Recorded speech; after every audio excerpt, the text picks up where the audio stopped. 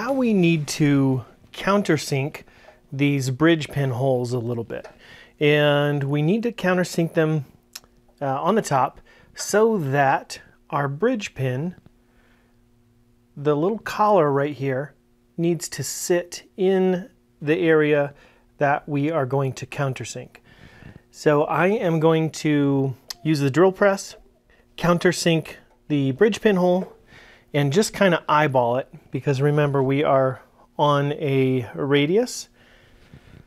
So it's going to be difficult to set a depth gauge or go off of that or anything. So I'm going to have to kind of eyeball it, and I'm going to use this bridge pin as my guide to see if it's going to fit. The pin needs to get reamed into the bridge with a tapered reamer, but I don't want to do that yet because I still want to be able to use this as guide holes for drilling the top. So I'm not going to ream that yet, but I am going to use the head of the pin to try and figure out if I'm wide enough.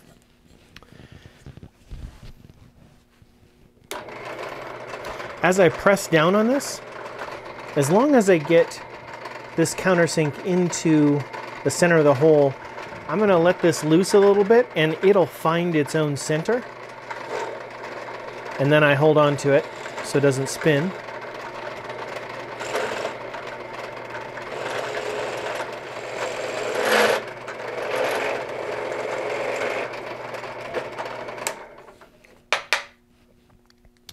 Now this countersink is a 5-bladed countersink, and it has a tendency to chatter a little bit and leave some teeth marks in the top. They do make better countersinks. I've just never purchased one, although I guess I should think about that. But it works, and I'll finish this out with a piece of sandpaper to make sure any of those teeth marks or chatter marks come out of there. Not quite there, almost.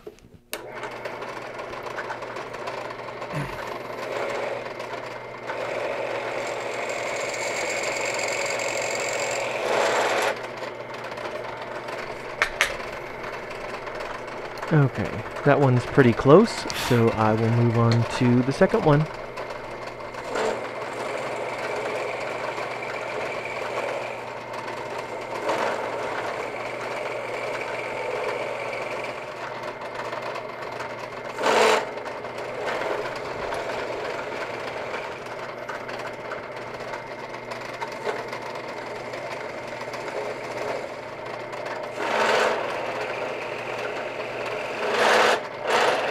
Those are all about the same size, but unfortunately they're not quite big enough.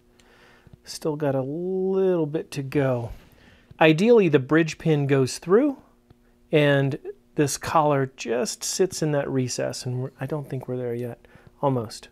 It may require a little bit of touch-up while it's on the guitar itself, but the more I can do off the guitar, the better, so that I don't risk damaging that top or the bridge while it's on.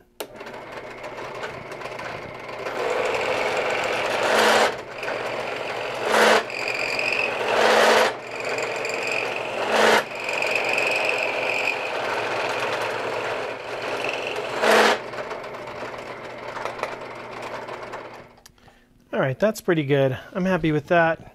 They look pretty even, and there's some chatter marks in there, but I will sand those out, and hopefully we don't need to do any touch-up when it's on the guitar, but I like where it's at right now. So let's move on to the saddle slot.